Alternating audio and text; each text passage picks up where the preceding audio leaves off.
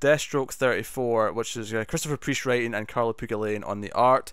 I never read the last issue because I ran out of time, and I never went back and read it afterwards. So I have not read this issue either. I've basically dropped Deathstroke, just kind of through. I wish not wanting to. I wish I could be in your shoes, but I have to complete it to the end of this run, to the end of this arc. And then I think I'm done. Yep.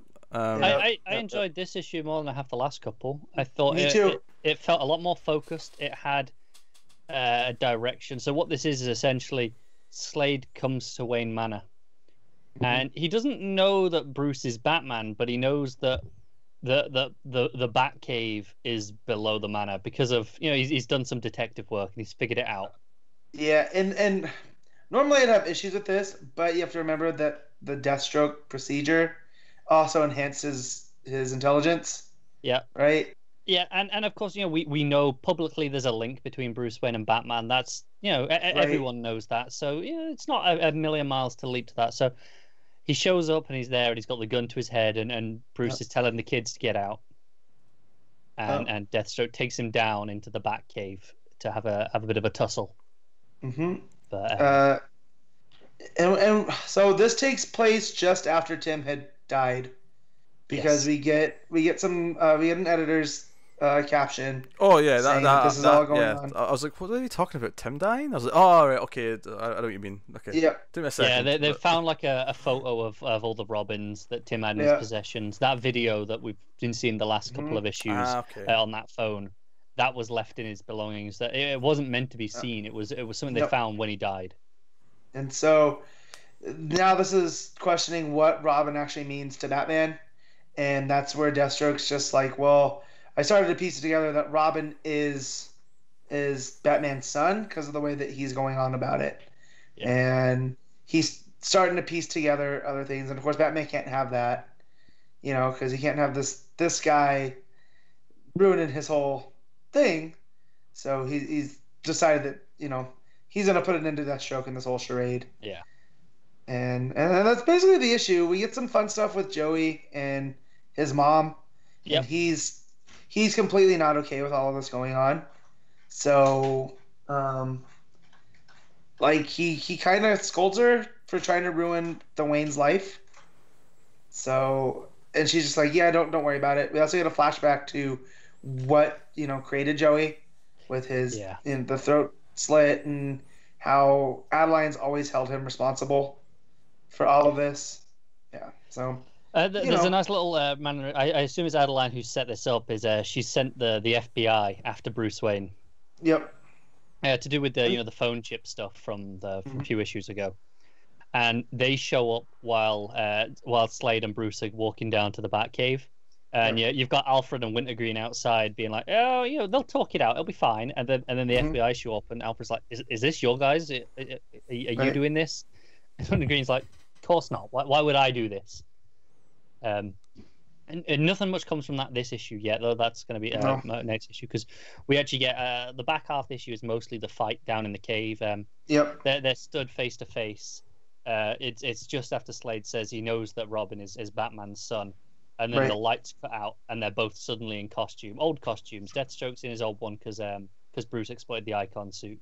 Right. And Bruce has just grabbed the nearest one off one of the stands that's on display down there. Bruce gets stressed very fast. I'll say that. He does, doesn't he? But so does Slade, to be fair. Right. And Bruce... yeah, but with Slade, though, he could have been wearing that underneath the trench coat. He could. That's right. But anyways, Bruce attacks him with bats from the Batcave, which I thought was fun. Yeah. And he kind of does overwhelm Deathstroke to the point where he's on top of him and has the upper hand. And then Slade's just like, you didn't even feel that.